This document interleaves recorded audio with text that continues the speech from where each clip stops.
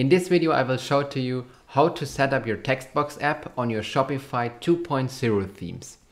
So I think we can start directly. So you see I have already opened up my demo store, and what you can see now, I have selected the new version of themes. In this case it's called Dawn, so it's a 0.2.0 theme.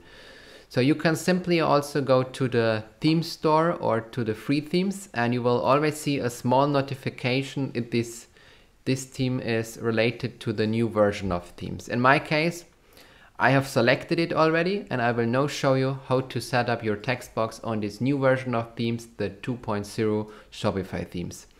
So let's go directly here to the app section. Click on the Textbox app. This will open up, and the first thing you're gonna do is click the button New Text field.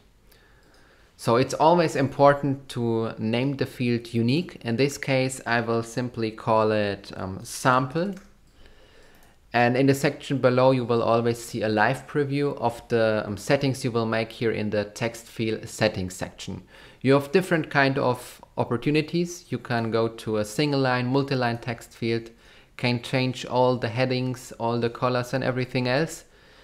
And here in the text field targeting, there is pre-selected that this text field you will add now is visible to all products and all variants. So then simply hit the save button, and you will see now in the back end this kind of text field is added. But now very important for the 2.0 themes is that you will also go to online store. We'll click the button Customize. Then we'll select the product where you want to display the text box on. In my case, I have called it ABC. In some cases, the text box will be already visible, but it's very important, no matter if it's already shown or not, that you will add an ad block to it.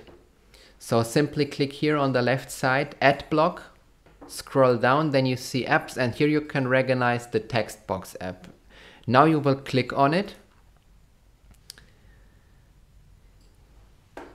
You see the Textbox is now showing here below the Buy It Now button, but the good thing is now you can decide where you want to display the Textbox. So simply click here and hold it clicked, and then you can move the position where you want to show it. You can also show it directly below the title if you want to show it there. But in most cases, it makes the most sense to show it above the Add to Cart button, and then it's visible. The only thing you have to do now is click the Save button, that your settings are overtaken, and you're already done.